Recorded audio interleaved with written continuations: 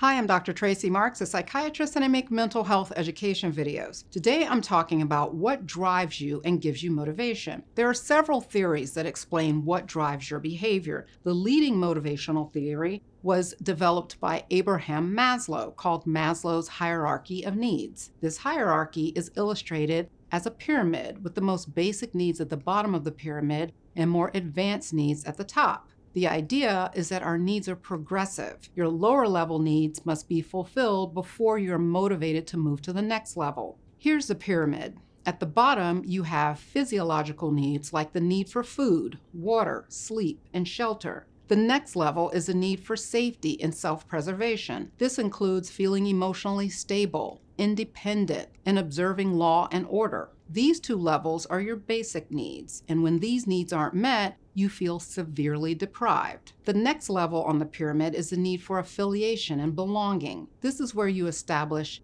intimate relationships with family, friends, and romantic partners, or you connect to a group or a cause. So for example, even if you're someone who doesn't like being around people that much, or you have no friends, this need could still be fulfilled by having a parent who cares about you, or being a proud Jets fan, or a Catholic. In other words, this level includes affiliating with an entity bigger than the individual that allows you to feel like you belong to something and are not completely alone. The next step up on the pyramid is the need for status and self-esteem. With these needs, you're motivated to establish self-respect, recognition, and a mastery of something. These two levels are your psychological needs. When these needs aren't met, you can feel empty, detached, devalued, inferior, and undeserving. The last and the highest level is the need for self-actualization. This level is about personal growth. These are things like recognizing and fully utilizing your talents to the greatest benefit, feeling like your life and actions have meaning and create value, or experiencing contentment that you have a life that's well lived. And you don't have to be 80 to feel like you've lived a good life. This is a relative judgment. At this level of self-assessment, you're looking at what you have been and are currently doing and how much that matters to you, even if you have more that you want to do. In fact, having more to do or more to look forward to is a good place to be, because then you still have other options to keep you growing. This last level is a self-fulfillment need. We started with basic, progressed to psychological, then to self-fulfillment. Another way to group these needs is to consider the first four deficiency needs and the last one a growth need. Why does any of this matter?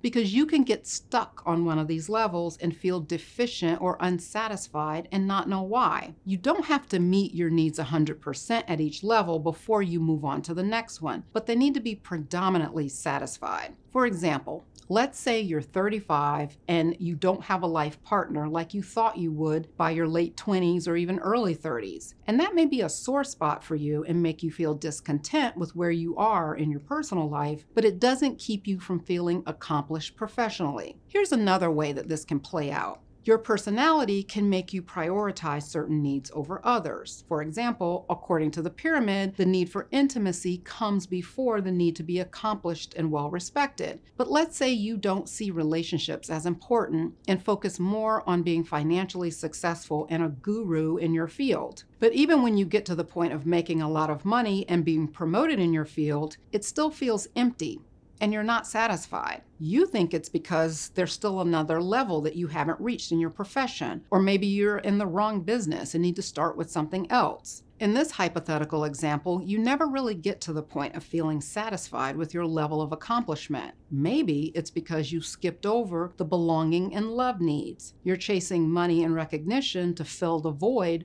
of not being connected to someone or something that's meaningful to you, and the job or business just doesn't meet that intimacy need. This is a simple example of how recognizing your needs and taking an inventory of what you have and what's missing can help you get unstuck if you feel unfulfilled. According to Maslow, most people don't live in the self-actualization level, but instead hover around the belonging and status levels. He proposed that self-actualized people have certain characteristics, and here are 7 of them. 1, they are accepting of themselves and others and have a democratic worldview. And this is democratic in the general sense, like anti-authoritarian. 2, They embrace the unknown and can tolerate uncertainty. 3, they prioritize the journey over the destination, so the experience matters more than the outcome. 4, they establish deep relationships with a few people and need their privacy and alone time. 5, they are concerned with the welfare of humanity as a whole. 6, they have a non-hostile sense of humor.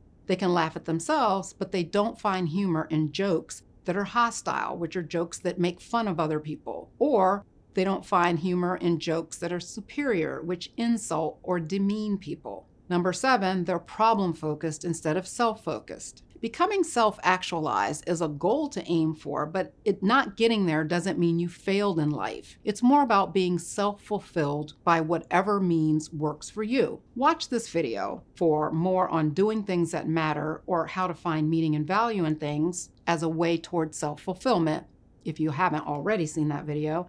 And then watch this one on how being excessively positive is damaging to your self-esteem. Thanks for watching. See you next time.